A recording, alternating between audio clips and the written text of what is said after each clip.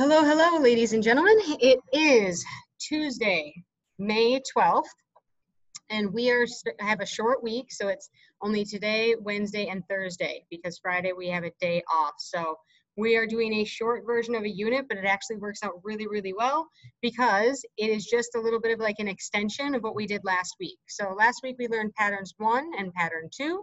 And this week we're going to learn pattern 3, and it's a very, very small addition. There's going to be 2 videos that go along with today, okay? So I'm going to share my screen, and let's get to the notes. If you don't have your notebook out yet, take it out. Remember, you can always pause the video, and you can go get what you need so that you don't miss anything.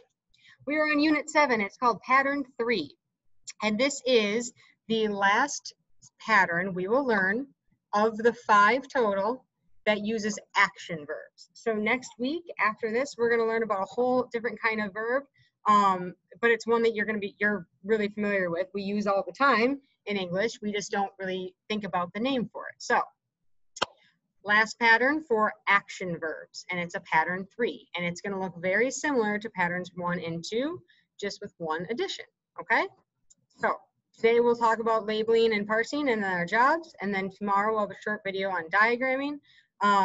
Actually, you know what? I think I might do all of the notes today because we have a short week. I just thought about that. Okay. Pattern 3. So a pattern 1 sentence has 1 noun outside of the prepositional phrase.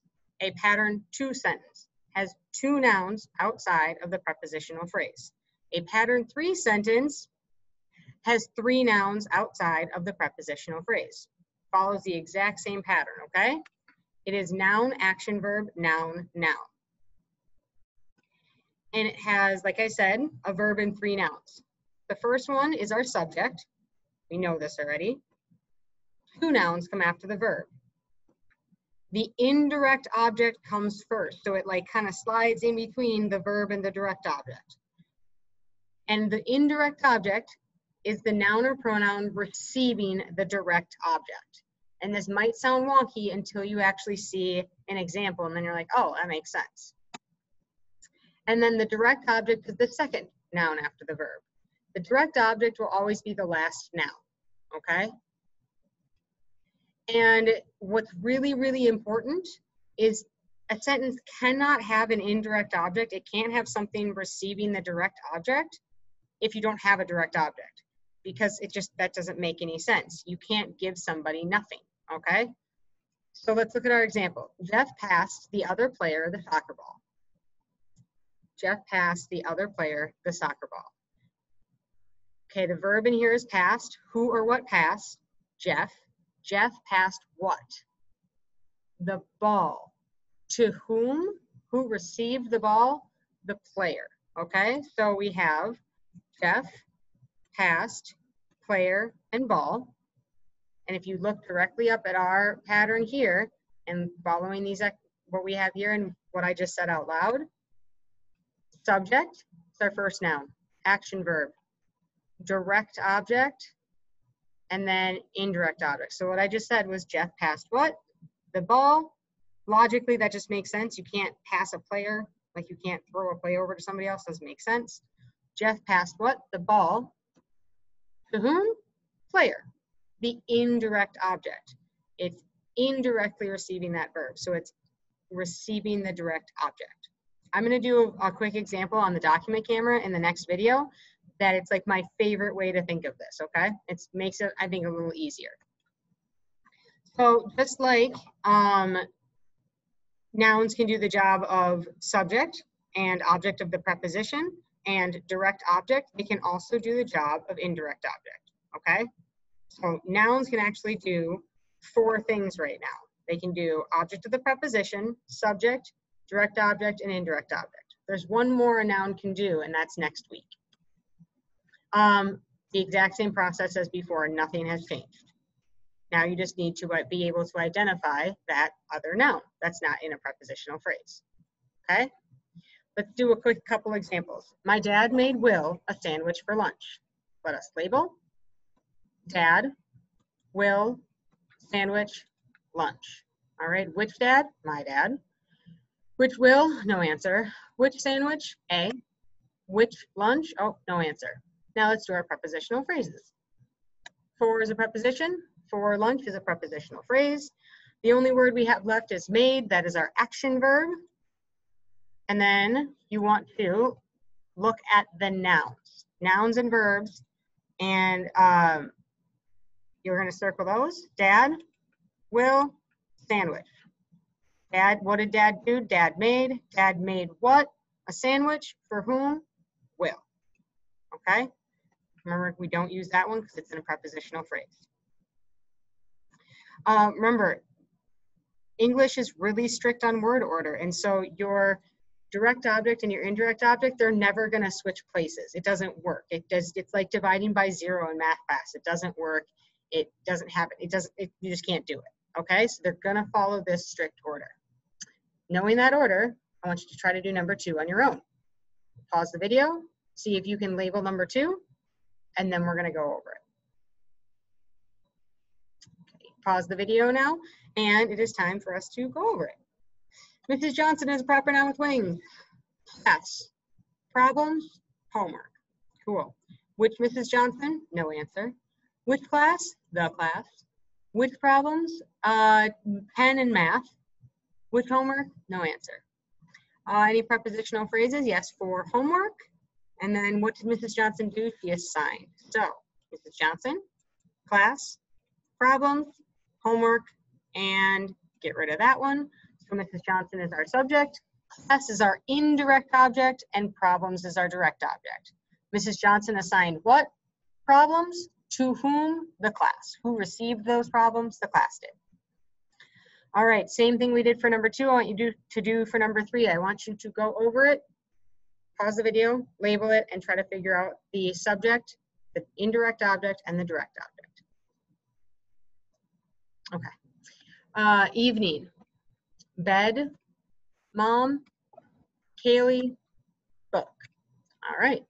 Which evening? The evening. Which bed? No answer. Which mom? No answer. Which Kaylee? No. Which book? Oh, a book. And now we're going to do prepositions. In is always a preposition, so in the evening is a prepositional phrase. Any other? Oh, before is a preposition. Before bed is a prepositional phrase. Mom, what does mom do? She reads, and then always is always an adverb. Now let us circle our nouns. Evening, bed, mom, Kaylee, book.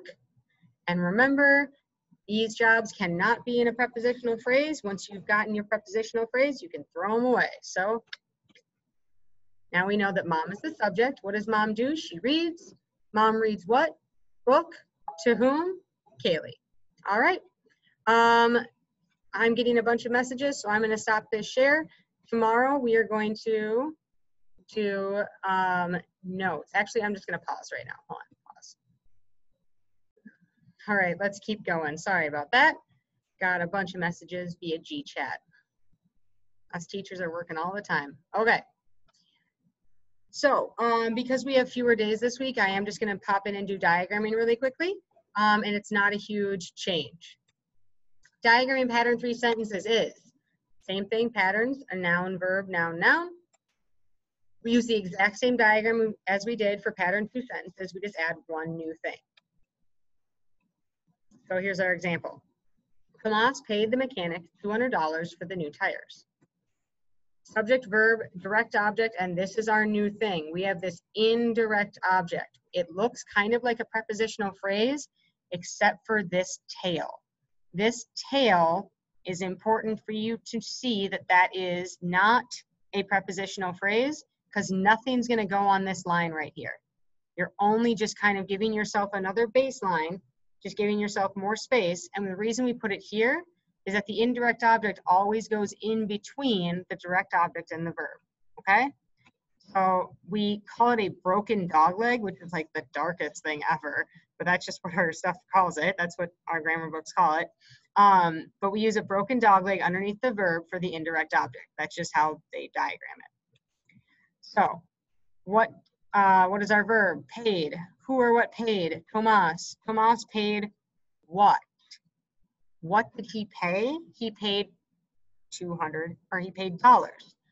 To whom? Who received those dollars? the mechanic, okay? That's the only thing that we're adding is just this indirect object spot, this broken dog leg with this little tail. Miss Jensen calls it a bone shard, which I think is super dark, but also kind of funny. So, but I also have a dog, so it makes me sad. Miss Jensen loves dogs too, but it's a way to think about, like, that's why it's a broken dog leg, is it's a bone shard. It's just sticking out. Sorry if that's dark, okay? An example sentence number 1, I bought my friend a gift for her birthday. What is my verb? Bought. Who or what bought? I bought. What did I buy? You did not buy your friend. You bought a gift. For whom? See this broken dog leg right here? See this bone shard? That's where your friend is going to go. And then my friend, and then I bought her a gift for her birthday. Okay, remember this, I'm going through this quickly, so please pause at any time. Example sentence number 2. We have, my grandpa passed me the stuffing at Thanksgiving dinner. Here's our diagram. What is our verb? Passed. Who or what passed? Grandpa. Grandpa passed what? Stuffing. To whom? Me. Which, my grandpa passed the stuffing when? At Thanksgiving dinner. So this is describing when it happened. That's why it's not describing the stuffing. It goes underneath past because it's when it happened, or when it was passed. It was passed at Thanksgiving dinner. Okay, so that's it for our formal notes. And I put on your schedule, day 2 of notes would be tomorrow. I figure it was easier to just get it done all today. And our unique schedule is that you're doing exercise 2 tonight. Okay, and there'll be pattern 2 and 3 sentences on exercise 2. So you have to figure out which is which ones have an indirect object. And then your homework tomorrow night is going to be pattern or exercise 3, and we are not going to take the test. Okay, so email me with questions, and I'll record another little video tomorrow, just kind of reminding you of some things. And check out my second video today about indirect objects. It's a short one, okay? I'm using the document camera.